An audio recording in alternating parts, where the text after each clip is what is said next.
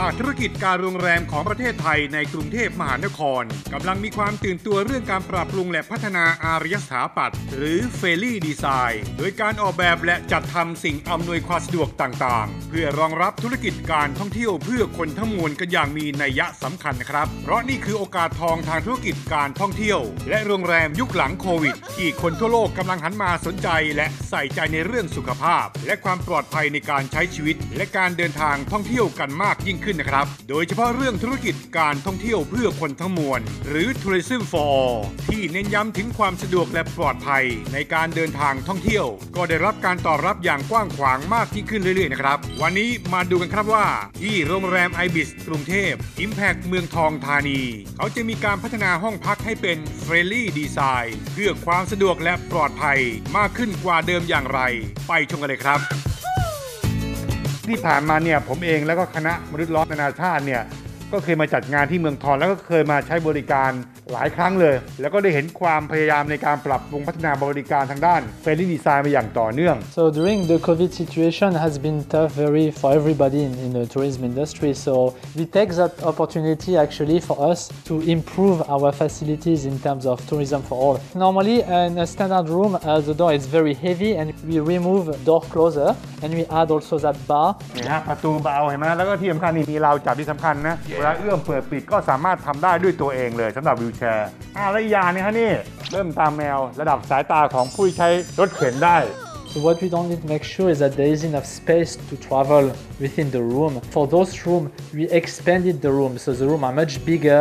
actually than the standard room from Ibis. So one modification we did for the cabinet here. So we did a small modification here, but I think it's a big improvement because you can easily access. Some additional modification we did also it was adding this shelf and as well as an additional hanger here. So originally when you have a room with access for people with reduced mobility, there was just like the basic. And what we wanted to do is we wanted to go further and add some small modification but make a big change. So what the most important I think change here was the way that a guest with a wheelchair will enter the room. So you can see we only had this one. So we added this one and this one, so you have much more way to take on different angles without hurting yourself or without difficulty. So what we added here was a curtain, so it's very easy, very light to move with the rail here.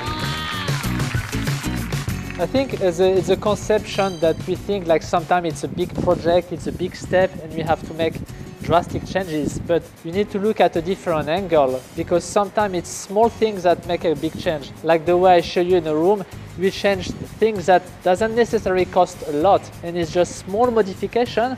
but for people with some difficulties to access, it can make a big change. So that's why I think it's good for the country also that everybody work toward that tourism for all and hopefully we can welcome anyone to travel anywhere.